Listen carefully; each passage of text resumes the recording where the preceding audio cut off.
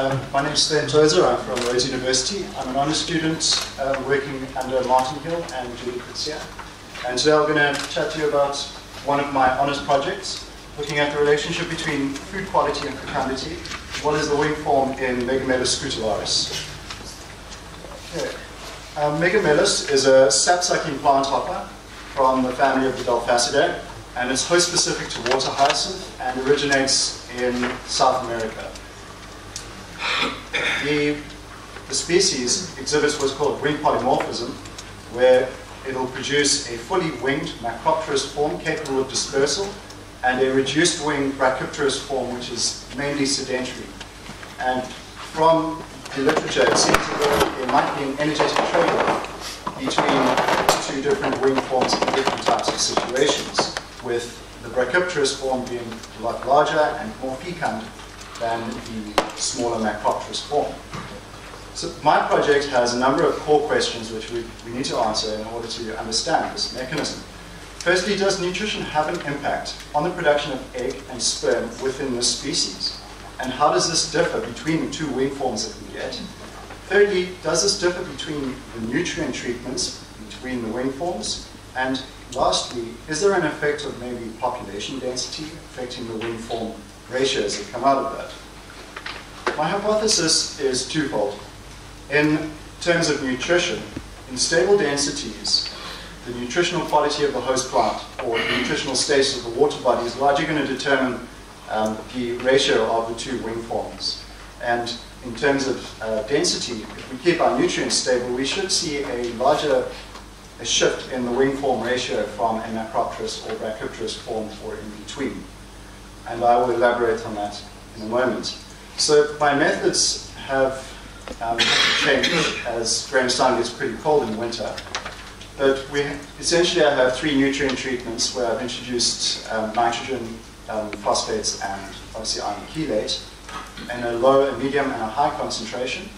And from there we measured basic plant parameters that have been set out in a number of other studies: PTL length, the root mass, leaf mass, etc., etc. And to do this, we actually did a study outdoors, but it was evident that winter was going to hamper the results, so we moved it indoors, and we created a microcosm inside, growing water hyacinth in a circulated hydroponic system, which allows us to control for light, pH, temperature, water circulation, and allows us to monitor these plants in a more controlled fashion. We'll then introduce insects onto these plants, and from there, we are going to test the potential fecundity through dissection of the seminal vesicle, the vas deferens, the testes, and the ejaculatory duct. In this picture over here, you can see those are the testes over there. And there we go.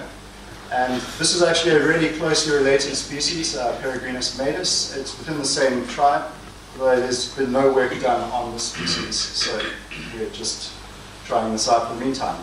From there, we're going to stand with the hooks and illuminate that and take digital photography and count the total number of sperm heads per sample.